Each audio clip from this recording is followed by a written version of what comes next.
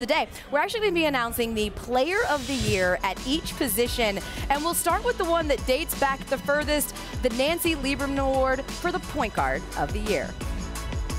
The finalists for the 2023 Nancy Lieberman Point Guard of the Year are... Are you ready?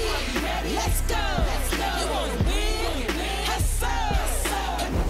Here's Clark. She fires and goes!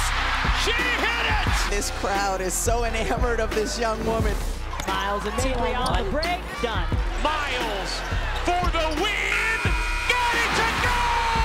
Mule will launch that one and knock it down to three-pointer. Mule looking to be more of a scorer.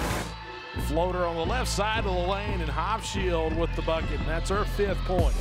Right now. Park Lane. And the winner is Caitlin Clark from the University of Iowa.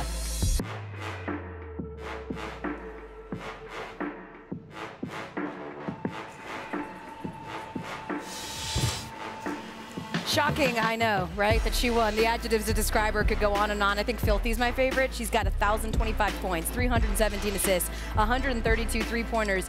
Each one of those is a Big Ten single-season record, and she's just the 6th player to win the award twice, joining Sabrina Ionescu, Sue Bird, Diana Taurasi, Mariah Jefferson, and Skylar. What a Higgins. list. I've heard of all of them. What a list. Thank you for watching ESPN on YouTube. For live streaming sports and premium content, subscribe to ESPN+.